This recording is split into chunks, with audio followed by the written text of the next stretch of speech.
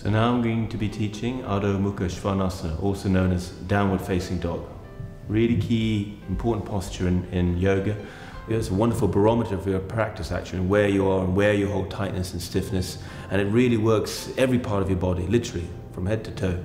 Really the key is to get length in the spine. You really work at creating that length and extension from the hands right the way through the spine, right back up into the hips. And if possible, you're going to try and work and lengthen the legs as well. I'm going to demonstrate it very quickly to you, and I'm going to show you some really important points, key points that you need to be very mindful and aware of.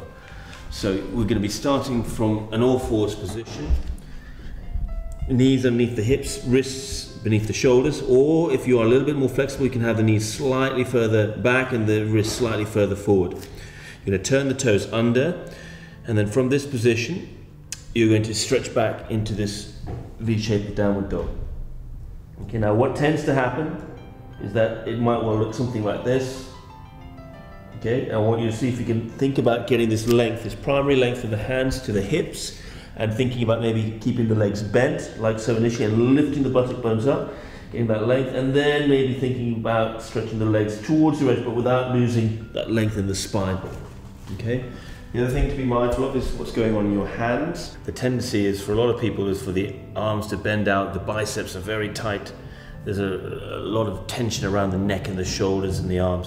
What you're looking for is almost like you could turn the arms, externally rotate the upper arms, the biceps roll away from each other, the triceps roll towards each other, and that'll create a space and a feeling of space and freedom in the neck, the trapezius muscles descending.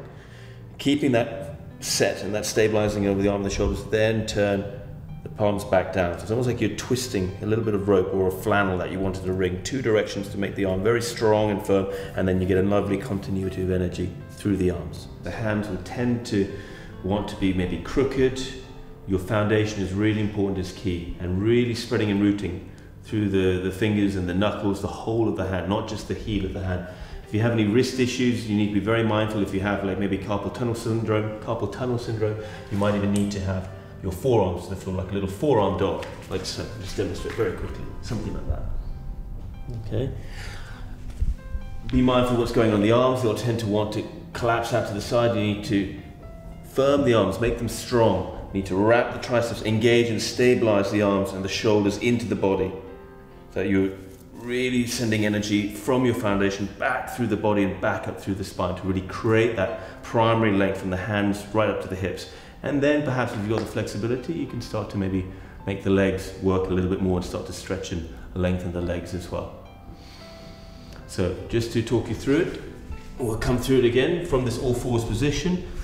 Hands underneath the wrists, underneath the shoulders, and the knees underneath your hips, perhaps a little bit further apart.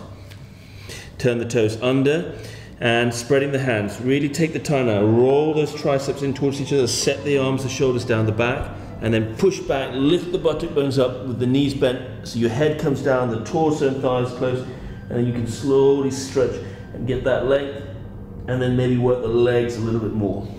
Take a few breaths working into this shape, please. If you're very mobile and flexible, you might want to think about drawing the front body in, the ribs into the body, the armpits, the collarbones into the midline of the spine. But really keep the breath calm and steady.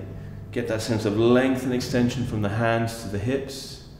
Listen to the sound of the breath. Notice if it's short or quick or shallow. If you need to come down into a child's pose at any time, do so. Otherwise, last 2 or 3 breaths.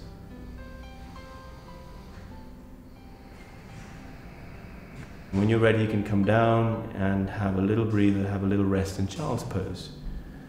Feel free to try that again or stay resting in child's pose.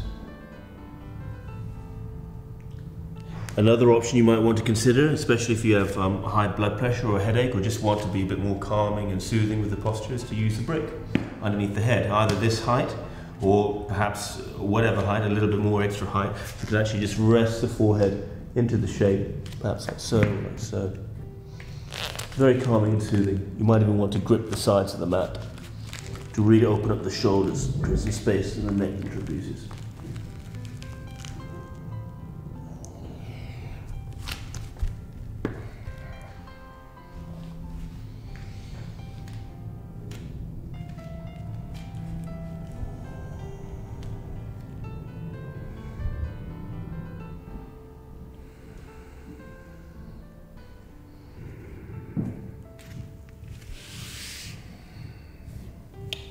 Okay, so that was Adho Mukha Svanasana, or downward facing dog. I hope you enjoyed the benefits and the work of that challenging posture.